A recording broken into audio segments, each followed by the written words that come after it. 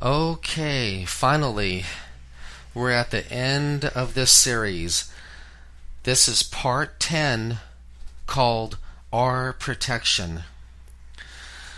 This series came out to be 10 parts, and the number 10 can be used for completion. So I praise God. I praise God right now that He made this into a 10-part series to complete it. That's amazing right there. Okay, this is called Our Protection. About 4 years ago, I was having a terrible time in my life. The demonic were infesting me. I was very confused.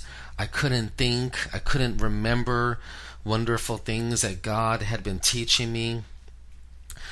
And one night in particular was worse than the other nights. One night in particular was absolutely terrible.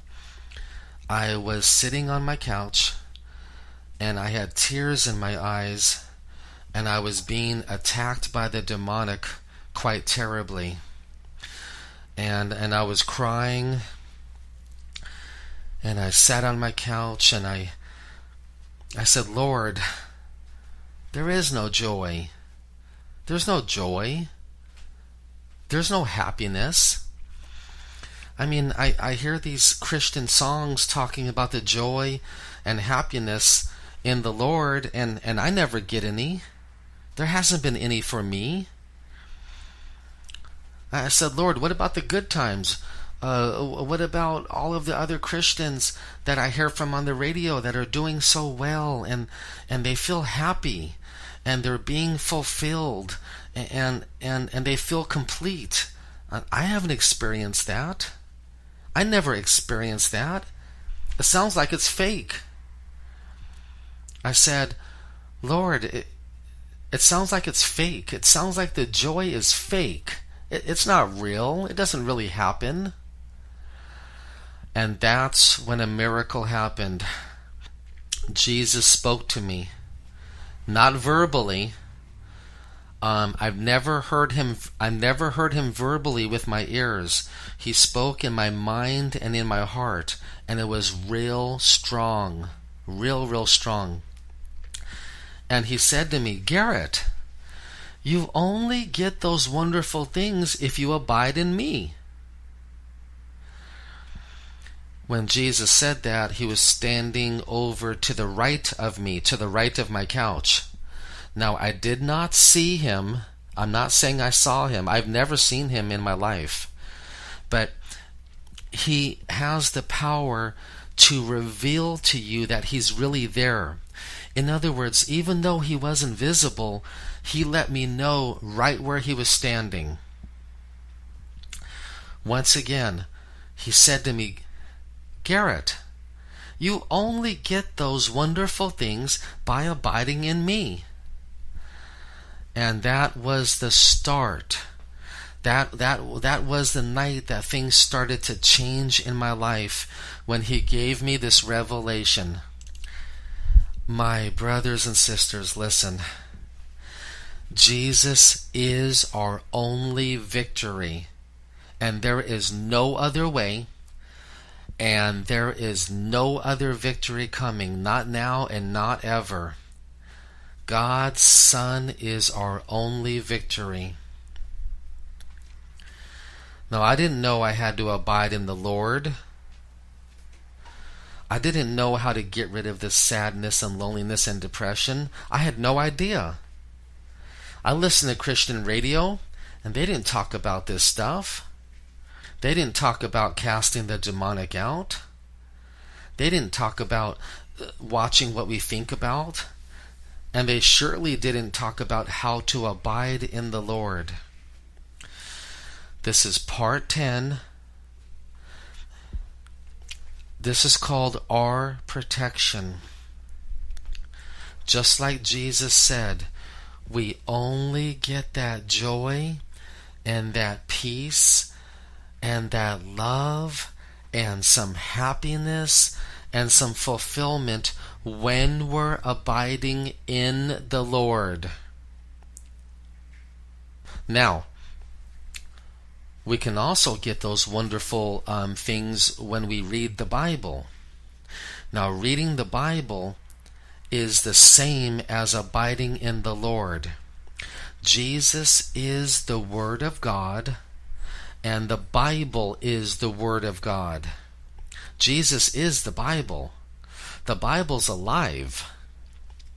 So, when I talk about abiding in the Lord in this audio or any future audios, that always automatically also includes studying the Bible.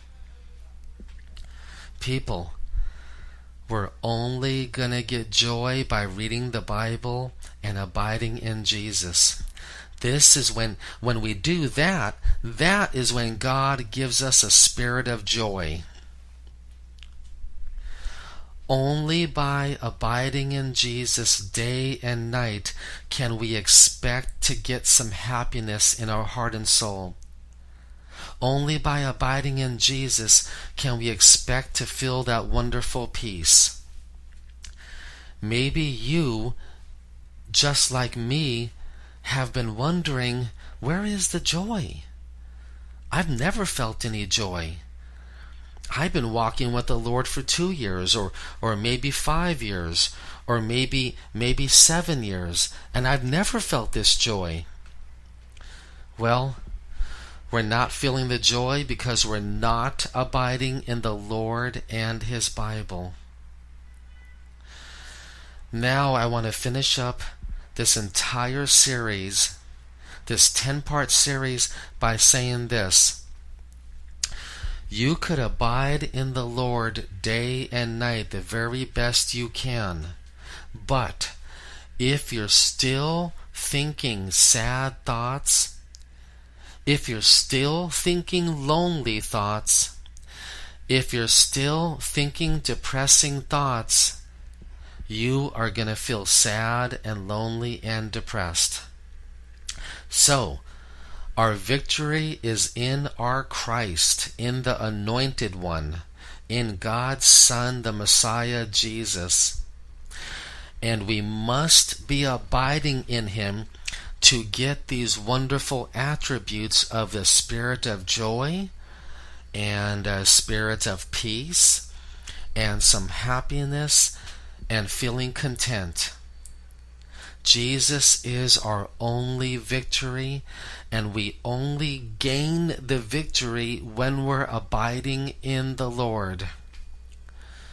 Please, practice abiding in the Lord from the time you wake up until the time you go to bed, while you're doing your spiritual warfare and casting out all bad thoughts, casting out all bad imaginations, and casting out all bad spirits that might come to you.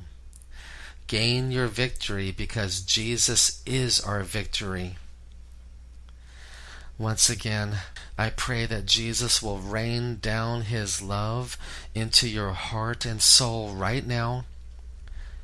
I pray Jesus will light a fire inside of you, a real fire to abide in Him. I pray, Jesus, give them a fire to abide in you. Thank you, Lord, for these wonderful, wonderful audios. Thank you for teaching us these things, and thank you for loving us enough to want to set us free from the sadness, loneliness, and depression. You are incredible, Jesus. Amen. I love you guys.